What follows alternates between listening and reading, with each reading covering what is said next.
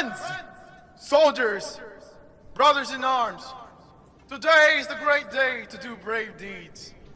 Today is the day that we shall stand our ground and crush the savage horde in our doorsteps. As the end has now fallen to the nether, the fate of the world hangs in the balance. Scouts reported that the Nether is unearthing an ancient portal in the far plains. The factions in the front lines fight with all they can. However, it's impossible to make it there in time as reinforcements, so prepare to fight against all odds. Then what's the point of saving this raised land? We can't.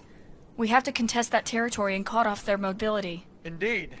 We have to slow down the invasion by any means necessary. Huh! This is insanity! Even the Nether Watchers couldn't defeat the mighty Nether Horde! You'll send everyone to their deaths for a mere strategic point! Are you suggesting we sit out this fight? Thousands out there have died stopping this invasion while you complain about not wanting to die behind the safety of these walls.